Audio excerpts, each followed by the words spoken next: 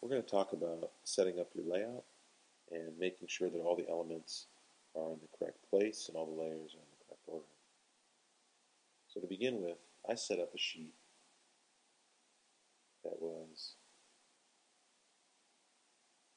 a 36-inch by 24-inch RGB 300 dpi sheet. And I began to bring in a series of layers. I've got a background layer, a guideline layer, and a drawing layer.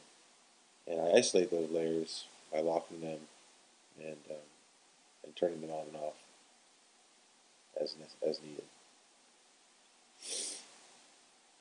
The first thing I did was, I'm going to turn off these drawings. So the first thing I did was I brought in a background layer. And I placed that accordingly. And I'm going to use this background layer to create a little bit of white space at the bottom that I'll establish my ground. The next thing I did was I created a guidelines layer. I began to draw some guidelines on the page that helped me to establish where I thought some of these elements might go. Next I started to place my drawings. And I placed TIFF files so that I can go back and adjust these TIFF files at a later time. You'll notice that when I click on these, each one of these TIFF files, the plan, the section, are all a series of clipping masks. And I showed this in class, but let me show you again how to create a clipping mask. So I'm going to zoom into this section. I'm going to select it. And I'm going to release this clipping mask. Show you how I did it. So I'm going to use the pen tool to create this clipping mask.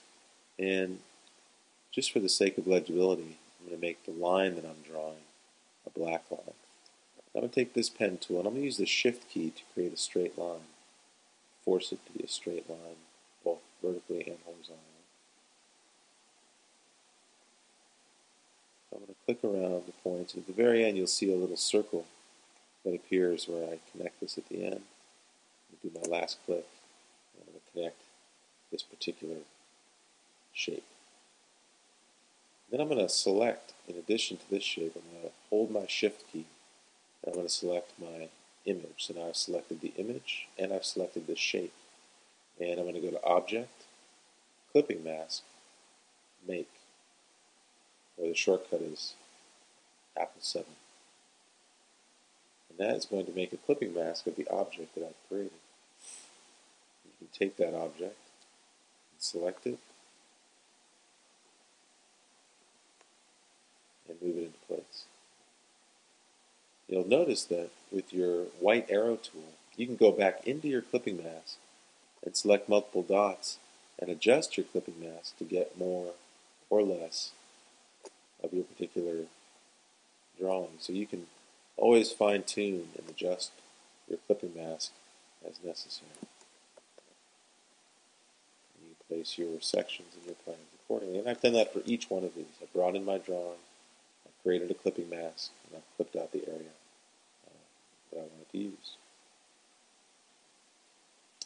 And once you're done laying this out and you're happy with the layout, we talked about sets and adjusting your drawings to line up with the particular sections, you can turn off your guidelines and you're left with your background, your plans and drawings, and your layout sheet. Now, if you need to go back and make adjustments to these drawings, you can go back and do that, save your Photoshop file, your TIFF file, and come back into Illustrator and update those files.